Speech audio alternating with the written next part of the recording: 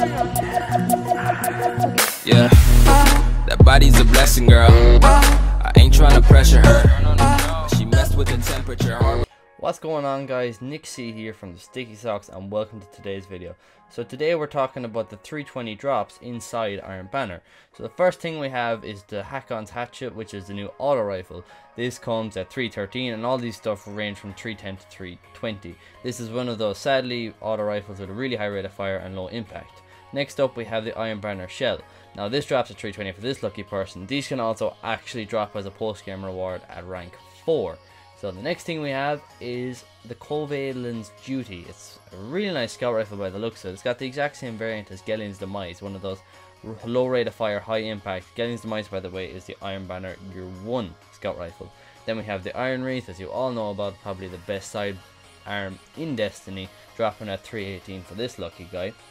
So next up then we have the Waylorn's March, Jesus. 310 to 320 yet again, but sadly one of those high rate of fire, low impact sniper rifles.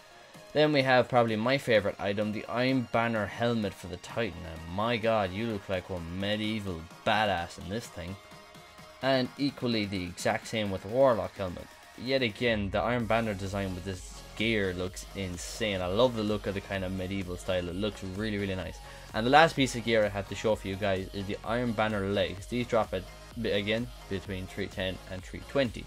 They look awesome as well, and I'm looking forward to getting all my characters up to Iron Banner and getting all this stuff. So first of all, I just want to outline some of the things and some of the qualifications for gear. So as I said, the Ghost Shells can also drop as a post-match reward after hitting rank 4, and all the drops range from 310 to 320, which is not bad. It's a good option for everybody who can't find a raid group and is too afraid of Trials of Osiris. Now, important is that the rewards qualification. So as soon as you hit a specific rank on one of your other characters, the post-game rewards are adjusted for all your different characters. So for example, your main character is rank 3 and your alt character is ranked nothing. Your alt character is qualified to drop an armor piece or weapon as a post-game reward. So the Iron Banner drops are working as following. The post-game rewards for rank 2 and above is just armor sold by Lord Saladin, and they range from light level 280 to 310. Rank 3 and above is armor and weapons sold by Saladin, which is 280 to 310. Rank 4 and above is armor and weapons sold by Saladin, yet again 280 to 310, plus the Iron Banner Shell, which drops between 310 and 320.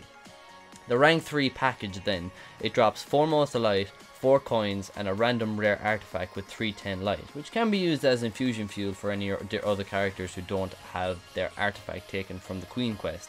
Rank 5 post-game rewards then is the Iron Banner Ghost Shell, either from 310 to 320. You are guaranteed to get that Ghost Shell from that package. Now obviously the light level varies, just like the raid RNG, and you get a random item from the Iron Banner set, which can be a weapon or a piece of armor that is between 310 and 320.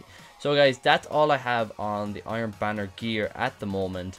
Please like and subscribe, and remember, stay sticky, Guardians.